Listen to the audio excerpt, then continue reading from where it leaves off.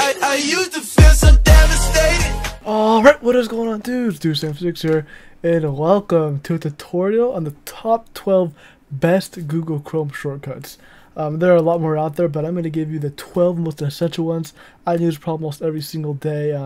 It'll just make your web browsing experience and, just surfing the internet, doing whatever you have to do a lot more efficient and a lot quicker. So yeah, let's get right into it. So open up Chrome right here, right? And I'm going to be referring to this page right here. I'll leave the link in the description with all Chrome shortcuts for Mac and Windows and Linux. And you can look at this yourself too, but I took the top 12. I mean, I knew them already, but there's some more in here you might want to take a look at. But yeah, so let's get started. So the first one is Ctrl T. That opens up a new tab. And then from that tab, as soon as you click Ctrl T, you can type whatever you want. Hello world, whatever you want.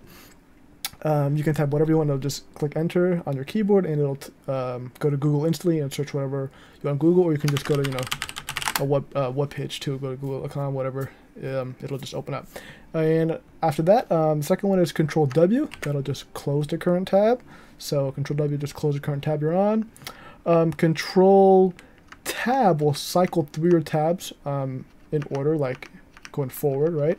But if you do Ctrl Shift Tab, it'll cycle backwards. So Ctrl Tab forward, Ctrl Shift Tab backwards to cycle through your tabs.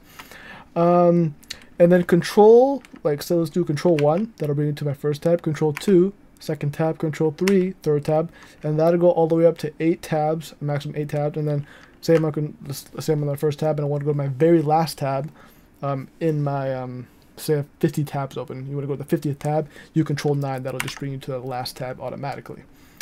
And then say you're just scrolling the web right here, whatever, and you want to get back to this search bar here, the Google search bar, and you want to go to another website or search up on Google, just do Ctrl L, that'll bring you right to the search or address bar. You can do whatever you want from there. It's very handy just on the fly to search whatever you want.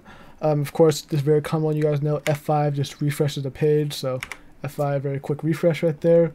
And then if you do want to open up a link, or just see there's a link here and you want to open up another tab, instead of actually replacing the current web page you're on, you want to open up another tab, that link, you can either do Control and then left click, and that'll bring it up to a different tab, or you can do the middle mouse click if you have it and your computer, your mouse supports it, your computer supports it. Just click the middle mouse click, that'll also open up in a new tab. But keep in mind, if you do Control Tab, you can just repetitively do it quicker, just holding down Control. Then it's whatever you like. It's whatever you like, whatever most comfortable for you.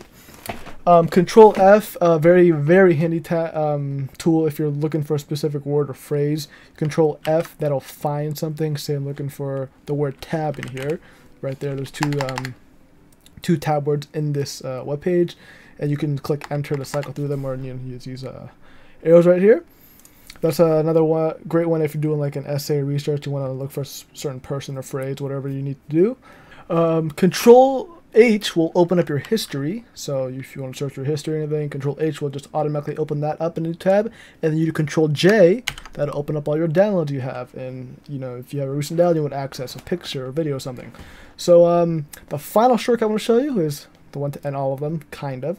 It's Control Shift Q. It'll just close out Chrome and just close Chrome and all the tabs, everything you have. It'll just quit Chrome. And yeah, that's it for me, guys. I hope you guys really enjoyed this video on the top 12 must-know Google Chrome shortcuts. It really made my life a lot easier, and then you can learn them along the way. I use them every single day now, so makes everything a lot more fast and efficient, like I said earlier. And yeah, that's for me. Thanks for watching. Make sure to rate, comment, subscribe. See you next time. All right. La la la la la la la la la.